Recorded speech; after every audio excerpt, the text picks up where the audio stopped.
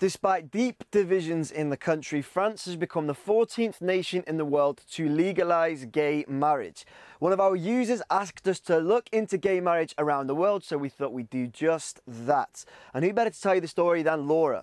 The Netherlands was the first to do so in 2001, followed by Belgium 2 years later. Since then, Spain, Canada, South Africa, Norway, Sweden, Portugal, Iceland, Argentina, Denmark, Uruguay, New Zealand, and of course, France have all followed suit. When New Zealand's parliament passed its same-sex marriage law last month, those watching in the public gallery were so happy that they broke into a Maori love song.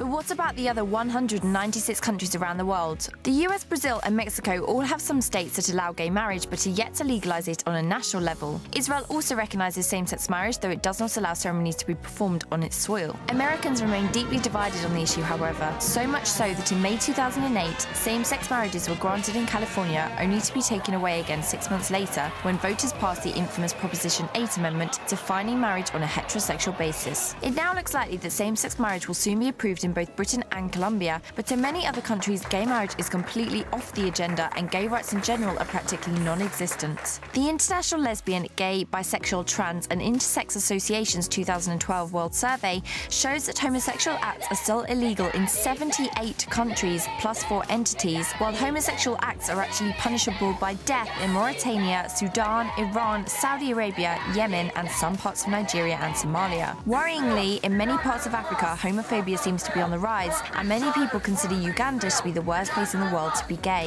Back in December, we spoke to the gay rights activist Kasha Jacqueline Nabagasira about what it's like to be a gay woman living in the country. First of all, you have to always live in fear of the unknown, but the unknown happens to be known now because you could be attacked in the streets, or of course there's a lot of verbal abuse, physical attack, thrown out of public places. I want to be in a safe space. I want to be in a free place.